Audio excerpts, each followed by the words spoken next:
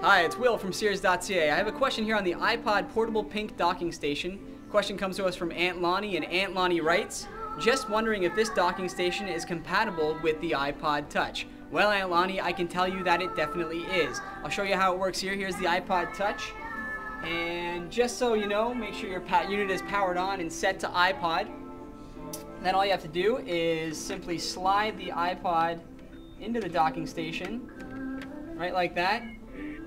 And it actually starts playing right away.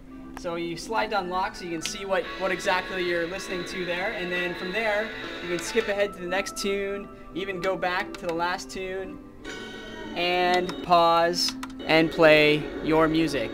So there you go, it's just that easy to use, and it does in fact work with the iPod Touch. Have fun shopping.